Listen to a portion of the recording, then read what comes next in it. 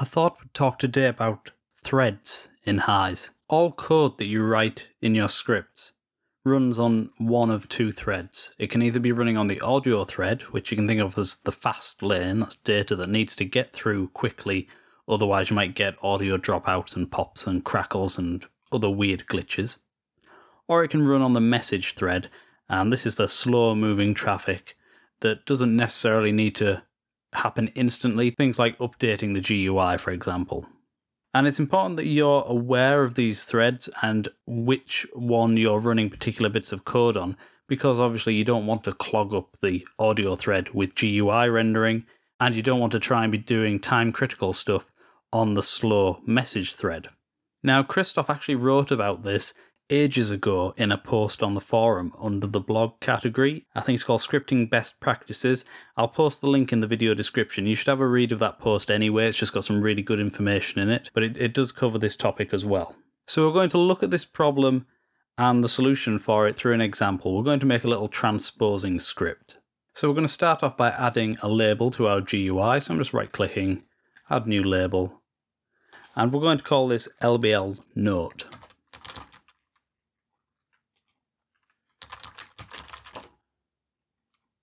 And we'll make that larger. And we'll increase the font size there, put something like 60, nice and big.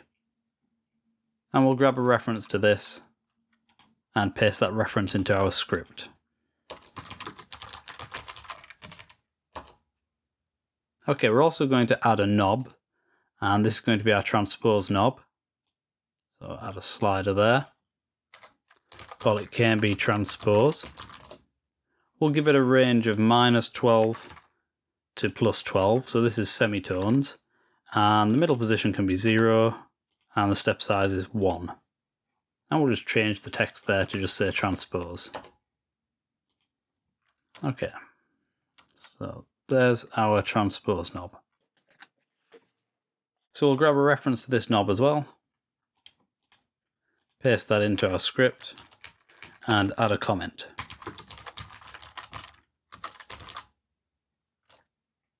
Okay, so the idea of this script is we can play a note on the keyboard, and it's going to be transposed by whatever amount of transposition we set here, -12 semitones up to +12 semitones, and the resulting note, so the original note plus the transposition, will appear in the label here.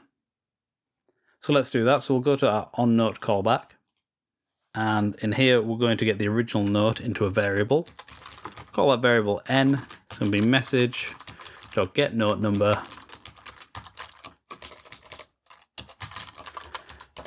and now we want to update the label, so LBL note dot set text, and in here we're going to put n, so the original note, plus KNB transpose dot get value. So if I play some notes on my keyboard now, we're going to see the note output to this label here. There we go, so we can see the note numbers there. Let's just add an on-screen keyboard so you can actually see which notes I'm pressing. Okay, so now you can actually see which notes I'm playing on the keyboard here and how they're displaying up there. Now we're getting this 0.0, so we just need to round this down, so we'll just do math.round.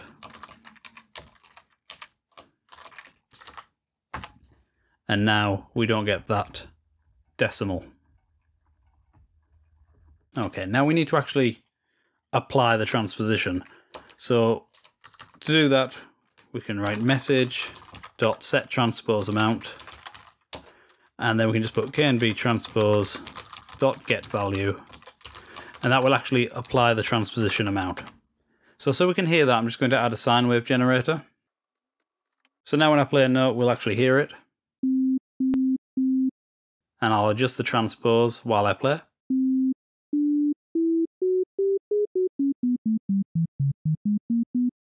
Okay, so we can hear the transposer works.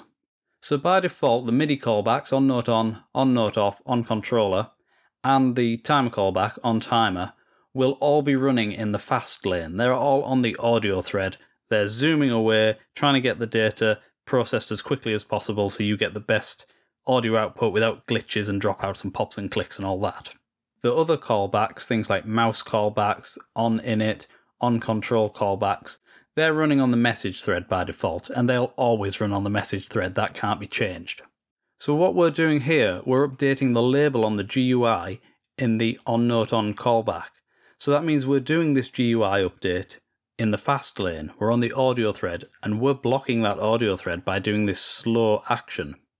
Now, as we've seen, it doesn't cause any problems in this particular instance, but it's not a good idea to be doing it. On the other hand, the message.send set transpose amount, that does need to be on the audio thread. That's something that needs to be done instantly in real time as fast as possible, because we need to update that note as soon as you hit the key. We don't want to do it 10 milliseconds later. We don't want any lag. So this needs to be real time. This needs to be not real time. This needs to be in the slow lane.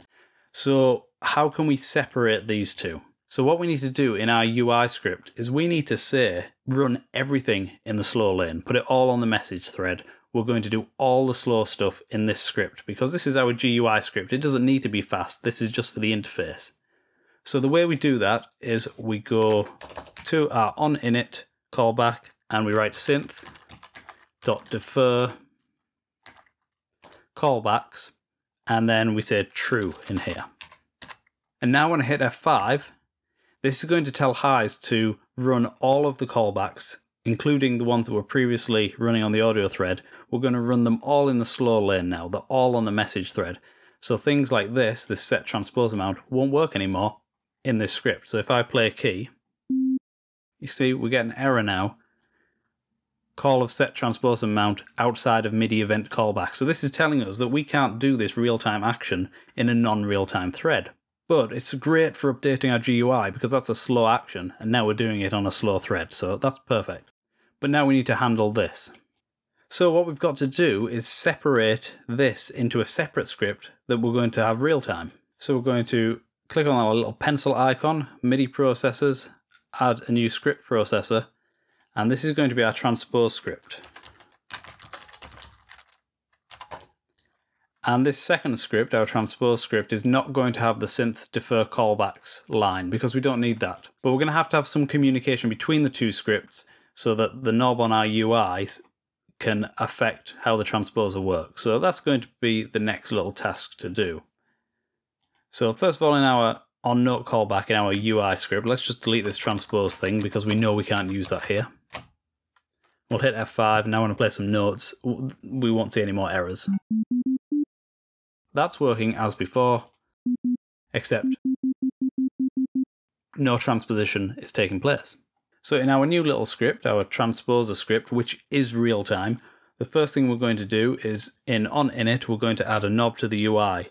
When you're working in secondary scripts that aren't your main interface script, you're going to be adding controls to the UI through scripting. You can do it through the interface designer, but it's generally better to do it through scripting because then you can reuse this secondary module in other projects and the UI is already there in the script. It will create the UI when you add this script to your project. So it's just a good way of doing it. So we're going to add a control, KNB transpose, KNB transpose, and that's going to be equal to content.addKnob. And for the name, don't bother giving it the KNB prefix. Just put the name of the control and capitalize it. And this way we can refer to it from our other script. We can just say set transpose instead of saying set KNB transpose. It's just a bit of a nicer way to work. And we need to set the range of this knob. So do .set range. And it's going to go from -12 to +12. With a step size of 1, and I'll hit F5, and there is our little transpose knob here. Now in our onNote callback, we can write message.set transpose amount, and then put KNB transpose dot get value. So that's just pulling the value from the knob. And even though the knob is just called transpose, our variable here is called KNB transpose. So that's why I put KNB transpose here. So I'll click compile, and now if I play a note and move this knob, we'll hear the transposition. But of course this isn't on our interface, so let's just bring those both up. So if I move this knob here, we're not going to see anything update on our interface.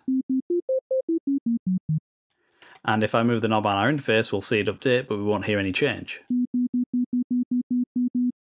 So now we've got to link these two together. But the great thing is, this is running real time. This transpose script is running real time. It's going to be fast. We're not going to get any dropouts.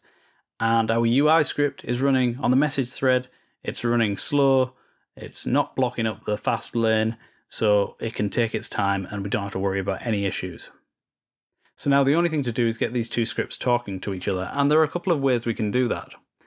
The first, and probably the easiest way, we can click KNB transpose up here, so we're selecting the knob, and then in the processor ID box we can select our secondary script, transposer, and in the parameter ID box we can select our knob, which we call transpose. We didn't call it KNB transpose for this reason, because it's better to present it this way. We can just select transpose, and now those two knobs are linked. So here's our transpose script, and here's the UI. So now if I move the knob on the UI, we should see the change here and hear it. If you need your GUI knob to do more than one thing, then using processor ID and parameter ID won't work. We need to use a custom callback. So I'll show you how to do it with the custom callback as well. So I'm just going to clear this out so it's no longer linked through processor and parameter ID. We're going to right click, we're going to select create custom callback definition, we'll paste that in. So now we've got a callback for our knob control, and we need to get a reference to our transposer script. So just right click here and select create generic script reference, and we'll paste that in. And now in our callback we can write transposer. So that's just this variable here, our transposer script. .set attribute transposer, and then the name of the control, which we've called transpose. So we can just say .transpose. So this is very similar to how you do it for any of the built-in modules. Like if you were setting an envelope, you might do like envelope.attack. So in our case, it's transpose with an R, .transpose. And then we set the value like that. So we'll hit F5. And again, these two things should now be linked, but this is where we're doing it through scripting.